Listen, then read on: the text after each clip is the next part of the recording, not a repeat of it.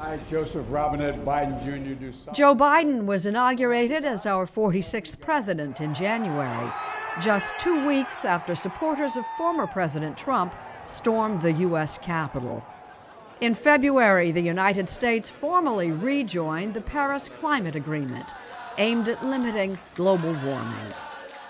A container ship ran aground in the Suez Canal in March, holding up billions in trade.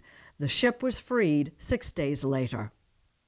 In April, a Minneapolis jury found former police officer Derek Chauvin guilty of murdering George Floyd.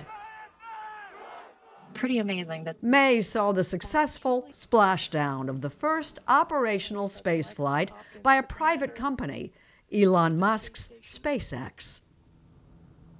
June saw the partial collapse of a 12-story condominium in Surfside, Florida, killing 98 residents.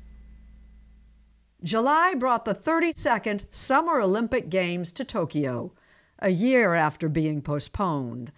The U.S. topped the medal count with 113. August saw the withdrawal of American troops from Afghanistan after a 2-decade war that took the lives of over 2,400 U.S. service personnel. In Texas. In September, the Texas Heartbeat Act took effect, banning abortion after about 6 weeks. The Supreme Court has declined to block the law, saying it's a question for lower courts.